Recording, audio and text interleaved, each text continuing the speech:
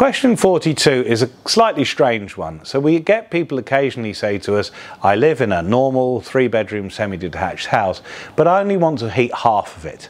So I'm going to heat downstairs but not upstairs. And they have their reasons for doing this.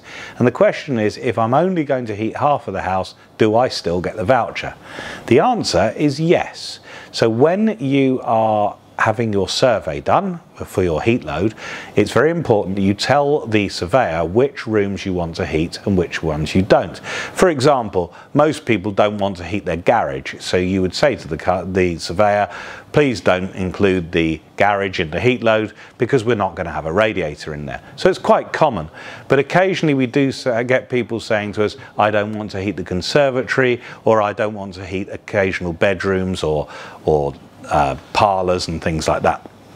So as long as you make it very clear to your surveyor which rooms you do want to heat and which rooms you don't, when they do their heat loss calculation, they will make a note of this in the paperwork, so that should there ever be any investigation from MCS, who are the people who organise the grants, it's very, very clear which rooms are to be heated and which are not.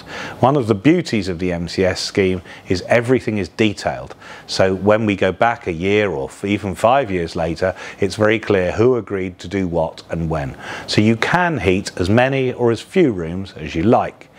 One of the questions we generally would ask customers if they say, I don't want a heating system upstairs, is if you're thinking of moving in the next 5 years or so, it's going to be much more difficult to sell a partially heated house than a fully heated house. So I would always advise heat every room, even if you don't want to, because what we can do is always turn off the radiators in the areas you're not using. It's not a problem. You don't have to pay for all the heating in those rooms. However, when you come to sell the house, having a system which only heats half the house can put buyers off.